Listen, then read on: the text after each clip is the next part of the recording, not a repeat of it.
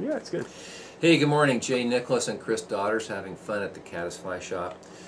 Squidro Fly Series. I'm going to talk about the best way I have found to secure shanks in a vise. It's this HMH tube fly adapter. Wait a minute.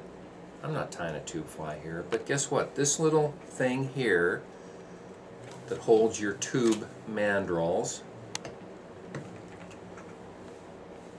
is amazing. I'm going to take a shank here and pretend it's a mandrel. I slide it in there. I've got that secured to tie on. If I use, here's a different product. Here's a fish skull shank, and I've cut the eye off the back of it. There you go, ready to tie. This is, it's a circular piece of steel and a tightening nut, and you just put it in there and you tighten it down and you're ready to go. So I'm going to tie on a piece of I'm actually going to use fireline. Dacron works great, mono works great. One little tricky part right here is whatever kind of shank you use, sometimes that is sharp enough it will cut your thread. So in fact, it happens a lot. It happens so often it's frustrating.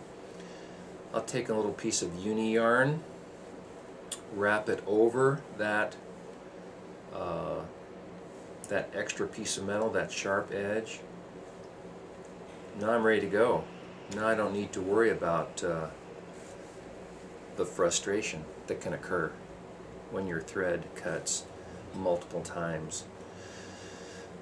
So I'm going to go back within an 1/16 of an inch of my tube fly adapter, and then I'm going to go forward about an 1/8 of an inch.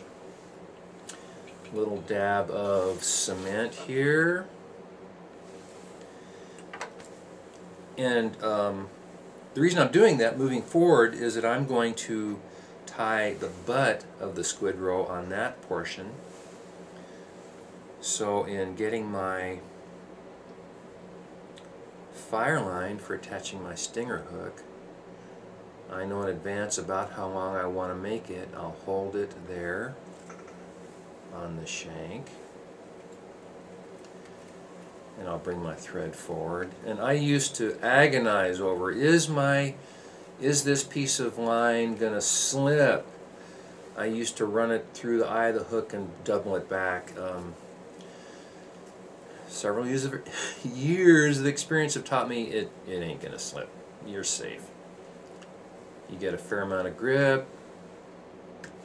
You wrap your thread tightly together.